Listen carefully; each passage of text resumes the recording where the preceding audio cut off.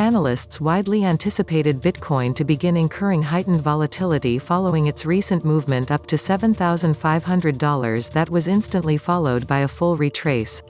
Despite these expectations, BTC has remained stuck within the $7,200 region as it struggles to garner any momentum. Analysts are now noting that the cryptocurrency may currently be at a critical junction that will determine the direction it trends in the coming weeks and months, which comes as BTC finds itself caught within a tight trading channel. At the time of writing, Bitcoin is trading up just under 1% at its current price of $7,275, which marks an extension of the bout of sideways trading that it has been experiencing over the past week. Earlier this week, BTC incurred a swift and decisive surge that sent its price all the way up to $7,500 on major trading platforms like BitMEX, although its inability to maintain this momentum led it to fully retrace all of these gains.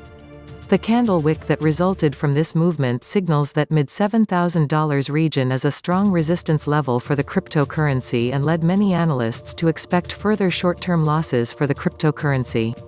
In spite of this, BTC has been able to hold steady within a tight trading channel, which may continue to hold strong in the near term.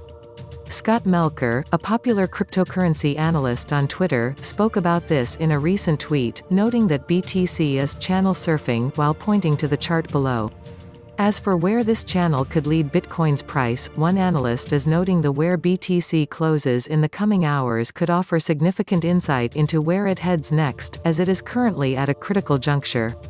The coming weekend trading period may elucidate whether Bitcoin will be able to gain some upwards momentum and end the year on a high note, or if the ongoing downtrend will extend into the new year.